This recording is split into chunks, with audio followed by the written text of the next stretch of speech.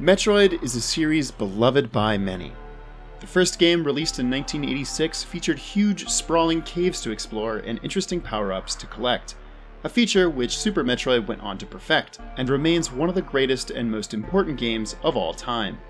The whole concept of a Metroidvania stems from these games. Even the first Castlevania game to adopt this concept and coin the term Metroidvania came 3 years after Super Metroid was released.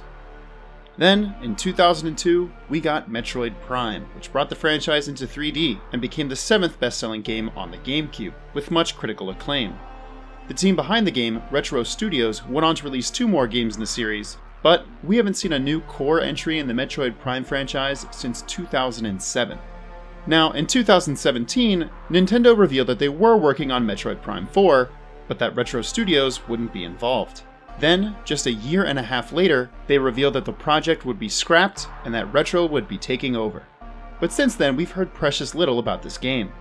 Today, I'd like to talk about Metroid Prime 4, dissecting rumors, speculation, even industry gossip to figure out what we can expect from this highly anticipated game.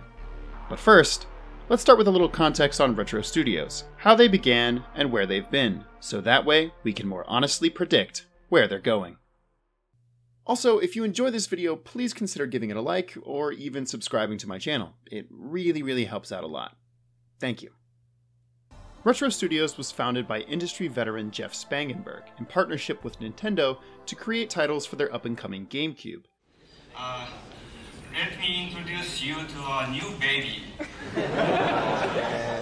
Like all babies, it's small. Nintendo wanted Spangenberg and Retro to create games for an older demographic. Spangenberg previously founded Iguana Games, the studio behind Turok, the really crappy South Park FPS everyone remembers, and their greatest contribution to humanity, NBA Jam. Technically, Midway developed this game for arcades, but Iguana Games did handle the console ports. Basically, Jeff was problematic at best. The studio, which didn't even have access to GameCube development kits at the time, started working on 4 projects, and the company quickly grew from 25 employees to 120 employees, and according to an old IGN article I found, up to a whopping 200 employees. In most cases, growing this big this quickly isn't a good sign for a studio. But using the experience he had as an industry veteran, Spangenberg began hiring other well-respected game developers. They came from Origin, from Endspace, even id Software. The problem was that Jeff was reportedly never at the studio, delegating the work he should have been doing, managing production, to other people. On top of this, one day someone discovered a website being run on one of Retro's own servers called Sinful Summer, which was full of pictures of scantily clad women hanging out at pool parties that Spangenberg was throwing at his own house. After this, Nintendo said enough was enough, and they secured $1 million in Retro stock, essentially buying the company out from under Spangenberg. He departed shortly after. What's hilarious is that when he left, he went on to found the studio that made The Guy game.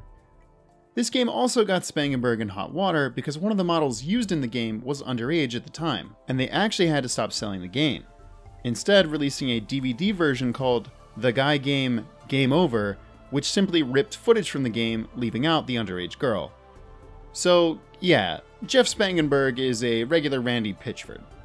To replace him, Nintendo brought in Michael Kelbaugh, former head of Q&A and product testing at Nintendo of America, to be Retro Studios' new CEO.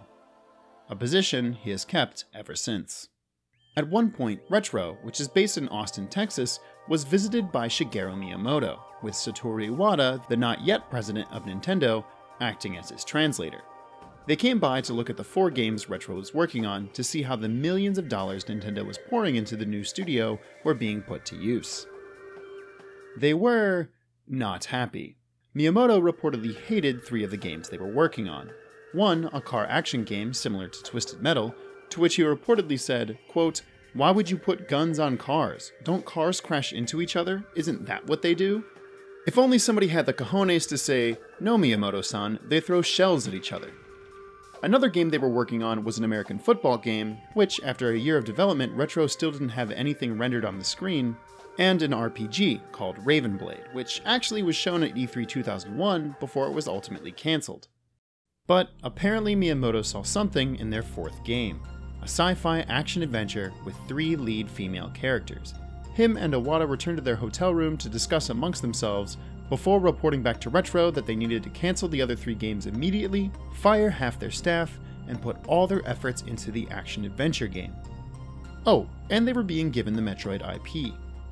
Developing the game was stressful. At the time, the previous Metroid game was Super Metroid, which was released back in 1994. The first question the studio had to decide was whether to make the game first or third person. Shigeru Miyamoto was heavily involved with the development of the game, and Retro Studios game director Mark Bassini said, quote, "At the time, Miyamoto felt that shooting in third person was not very intuitive." Other issues included figuring out how to get Samus's signature Morph Ball ability into the game. Bassini said, quote, "We used Super Metroid as our kind of Bible, but as we've been sold on the concept of first person, we couldn't see how to put the ball into the title. In fact, it was actually on the chopping block for a long time. We thought that concentrating on the exploration through platforming might be good enough." But Miyamoto insisted that if they couldn't get the transition between the Morph Ball and first person, then they shouldn't even make the game. To quote Bassini once more on the Morph Ball, "It took us a few months to get that correct, and that was pretty scary, as it was one of the first milestones we had to reach. And thanks to our engineers, we managed to create something that when Miyamoto saw it, he said, 'Okay,' on the project." That was huge. At one point early in development, Miyamoto suggested to Retro, quote, "What if Samus could switch her head and have a bug's head?" Retro's developers left the meeting extremely confused. And at the time, I remember going back to our office and saying, "Switching heads? What does that have to do with Metroid?" He wasn't asking if she had the head of a fly. He was talking about the mechanic of altered perception as a whole. And from that, the visor system came to be, where Samus could see different things with different visors and use that as a puzzle-solving element. And the scan visor, which is actually a huge staple in the series, was actually a last-minute addition. Nintendo kept telling Retro that something was still missing, and suggested the idea of scanning things, which was very popular in Japan at the time. Kelbaugh admits that the team found the concept really boring, but they tried to make it more interesting by adding a collectible element to it, providing players with information on how to beat enemies and clues on how to progress. This paid off though, as the scan visor became a key feature in the series. The last 9 months of Metroid Prime's development featured some of the nastiest crunch the industry has seen, with employees working 80 to 100 hours a week, and it left them completely drained. But when it was finally released, Metroid Prime proved to the world that an unknown Western studio could take one of Nintendo's most beloved franchises and revolutionize the series. The game currently holds a 97 on Metacritic and sold close to 3 million copies. And considering it was on the GameCube, which only sold a total of 22 million copies, is incredible. Nintendo ordered Retro to start making a sequel right away, and the rest, they say, is history. After finishing the Metroid Prime series and the compilation disc, Metroid Prime Trilogy for the Wii, they went on to make Donkey Kong Country Returns, and Donkey Kong Country Tropical Freeze, as well as helping on Mario Kart 7, all of which were very well received. But rumors were abounding about what they were working on next.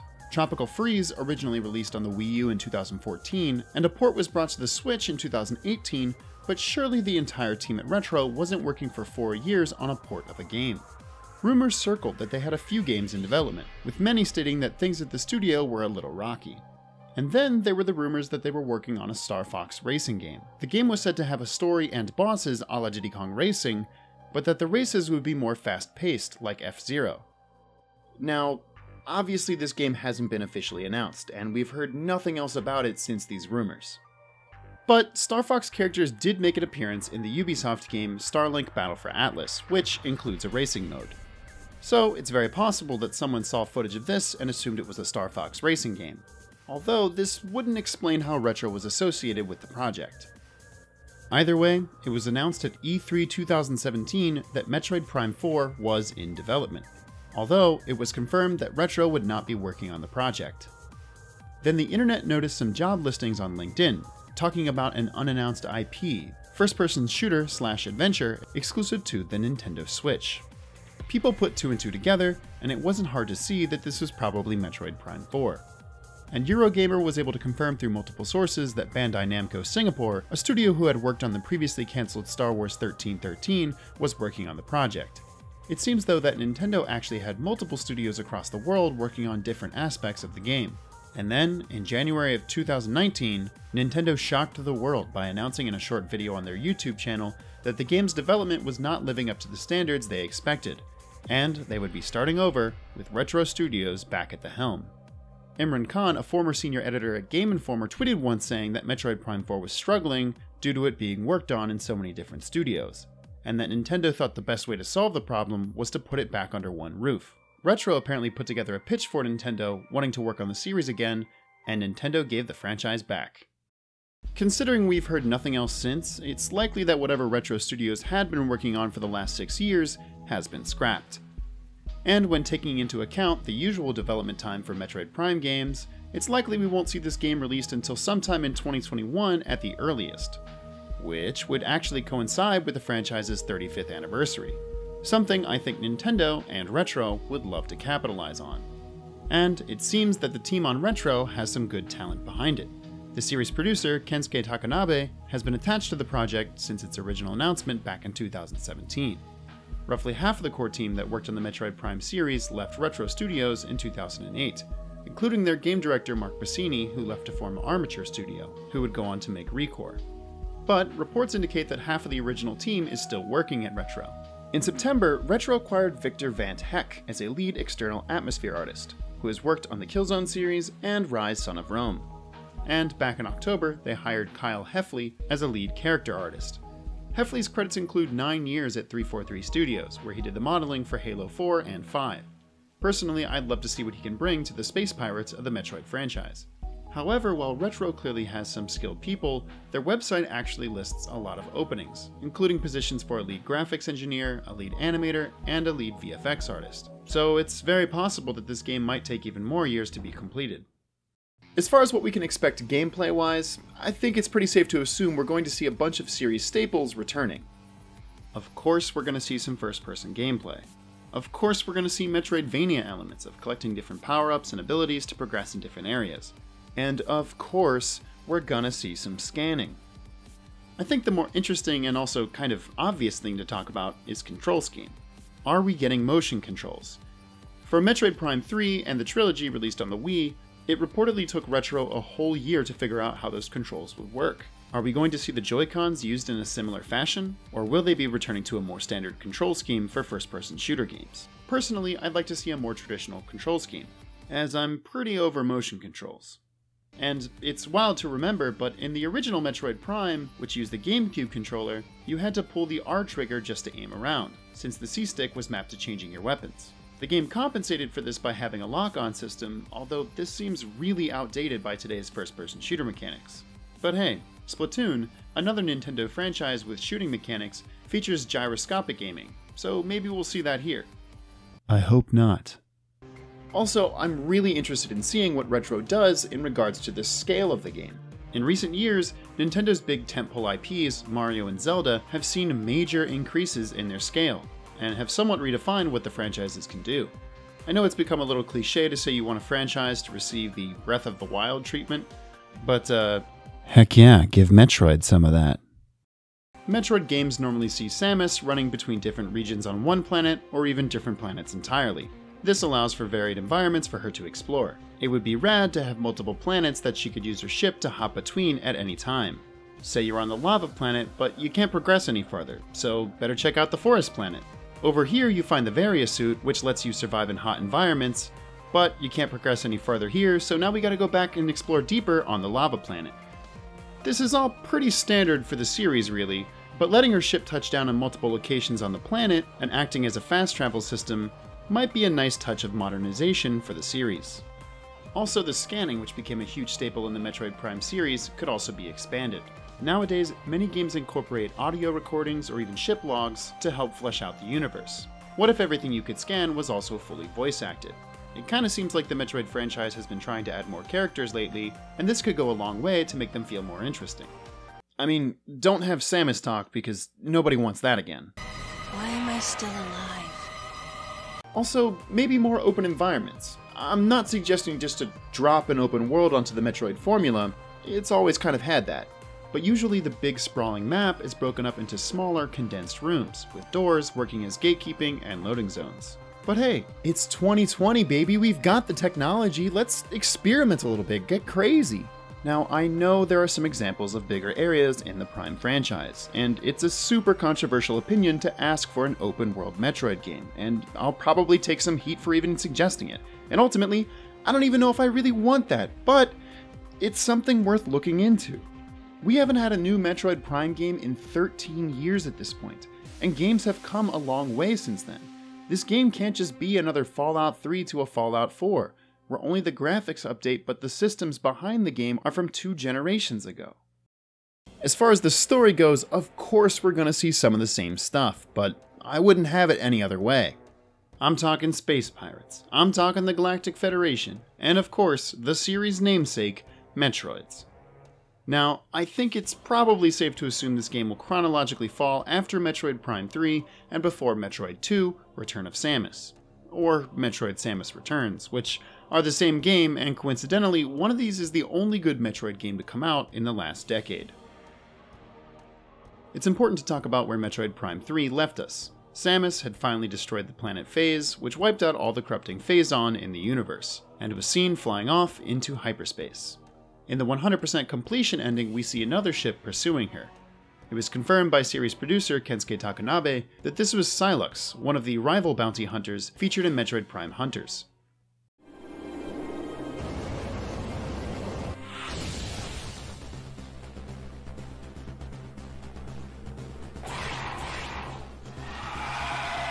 He also makes a cameo at the ending of Metroid Prime Federation Force, stealing a baby Metroid from the Galactic Federation.